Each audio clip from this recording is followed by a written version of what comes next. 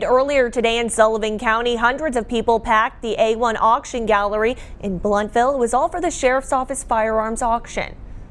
225, 225, I want to go 225, and now 250, now 250. The Sullivan County Sheriff's Office had 114 firearms they wanted to auction off, some of them seized from crime scenes. Now, the weapons ranged from handguns all the way to AK-47s. Kim McMurray with A1 tells us even after the highest bidder gets the item, there's still a few more steps before the customer is actually allowed to get the weapon.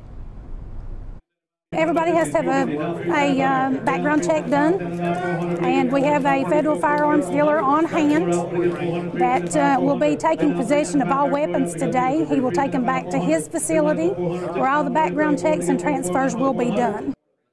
And McMurray tells us once customers are cleared, they can pay the necessary fees and get their weapon. That's at Gunslingers in Kingsport Tuesday at 9 in the morning.